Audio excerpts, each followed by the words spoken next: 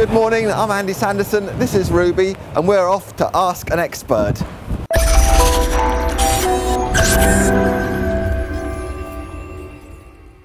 As you can see, the weather's against us, but we're off inside to go and see Andre Bright at Gwynedd Jones and Bright Solicitors. Come on, Ruby, let's go in the dry. In you go, out of here.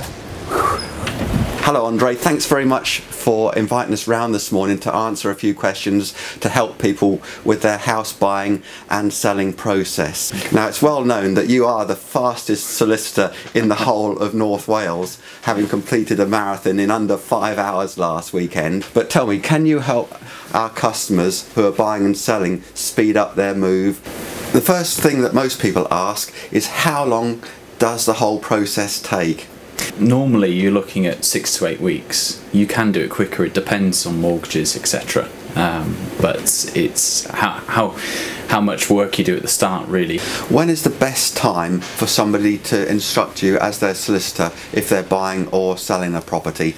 Well, it goes back to what I was saying previously, really. The first thing you should be doing is instructing your solicitors really straight away. The earlier you can get those instructions to your solicitor, the better. The biggest issue we're finding, particularly in Gwynedd, is the searches, because they tend to take 4 to 5 weeks. So the earlier they can go off, the better. So that really it's a case of getting in contact with your solicitor straight away. Also, as well, with your mortgage situation, those are the searches and mortgages are the two things that tend to take the longest to do. So if you go ahead and get your broker on board early, get your solicitor on board early, they can do the preparation work that's necessary to try and move it forward quicker. So these are things that you can do before you actually find a property or put a property on the market. Absolutely, I think it's sensible. I think before you even make the offer, especially if you're getting a mortgage, to have that in principle. If you're not getting a mortgage, you want to do a survey, make contact with local surveyors, have one ready. Then you can move a lot quicker, and it's that preparation work you do at the start that's key. We get a lot of people that aren't resident in the area at the moment. Can you tell me, is it essential that your clients actually have face-to-face meetings with you if they are buying and selling a property, or can you do a lot of it over the phone, by post and using email now? Well, I think given the way technology's moved on, particularly with the conveyancing market, it's not essential to be able to meet somebody face to face. It's obviously desirable if you want to, because sometimes you can achieve more that way, but I would say most conveyancing is done over the phone and email now. I mean, really, we as solicitors are not necessarily limited geographically just to this area.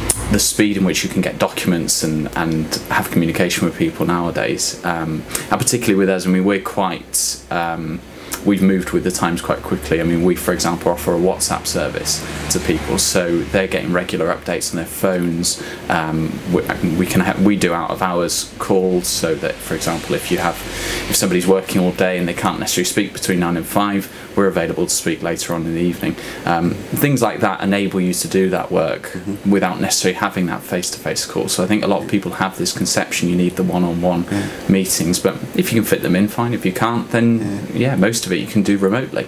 Do you think that, as you're based locally here in North Wales, it's advantageous to use you if somebody's buying or selling a property in this area, or would they be just as easy to use a solicitor where they currently live?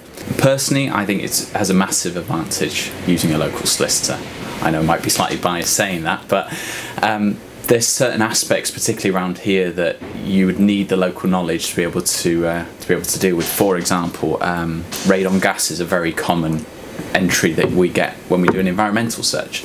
Radon gas is something a naturally occurring gas, but it's found throughout Gwynedd, and it's not as problematic as it sounds. It's never really caused an issue the entire time I've been doing conveyancing, but it's something that perhaps if you're employing a solicitor in London or in Birmingham, they wouldn't be familiar with because it's not local to them.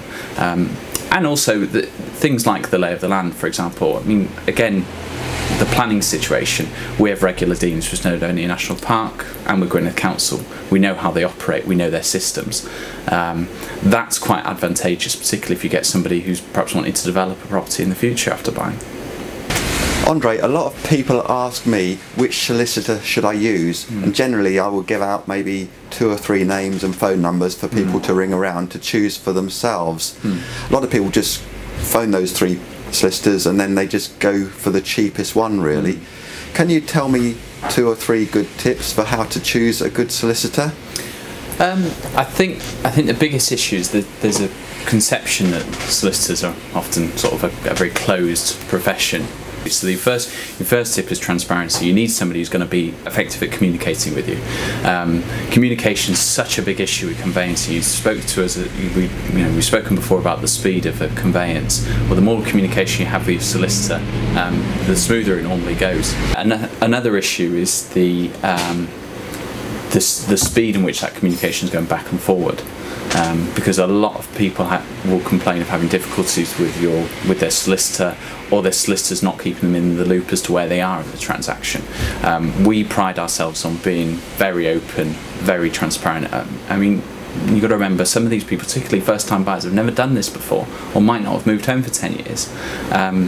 They don't necessarily know what some of the terminology is. They don't. When we talk about searches, they don't necessarily know what we're talking about in terms of those searches. So we make it a point to try and explain each step, what's happening now, why it's happening, and then what's happening next, and the timescale it will take, so that our clients remain clear as to exactly where they are in the conveyance. That cuts down on the amount of queries they have with us, and it makes matters a lot smoother, because they can sometimes assist then in moving that forward. Ruby. Yeah, absolutely. Okay. I think the other misconception people have is they're a bit scared maybe to phone their solicitors because of the cost situation. Most conveyances, if not all of them, are all done on a fixed fee basis now, which means that I'm not encouraging people to phone the office 100 times, but it means that, you know, if you phone in the office 10 times or 20 times, the fees tend to stay the same unless there's a major unforeseen problem that goes ahead. Often email communication is the easiest way of moving matters forward. I think in terms of cost, people will go for the cheapest, but the cheapest isn't necessarily the best. You know, you've got to remember, this is one of the most important things you're doing in your life. It's certainly the biggest thing you'll ever purchase in your entire life.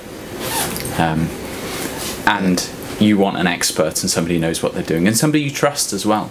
And if you use one of these big conveyancing firms, for example, who you're just dealing with a call centre every time you phone up, that's not necessarily going to be the best thing for you. You want somebody who you can communicate effectively with, and also who's available for you. Yeah, no, I was going to say that's important. I think it's nothing more frustrating than trying to phone up your solicitor to get something sorted out, and they're not in their office, or there's nobody in the office available to help you, and you're left in the lurch for a day or two. Yeah, I mean, I'll give you an example. It's an expert job. If you were having surgery, would you want the best surgeon to do it, or do you want the cheapest surgeon to do it? That's the way. There's your answer. Okay, Andre, thanks very much for taking a few minutes and some time out to answer these questions. If anybody's got any further questions or anything, I'm sure that they'll be able to ring you. More than happy to. I think your office number here is 01341 281 108, or we have the Towing office, which is just above me, 01654 711 499.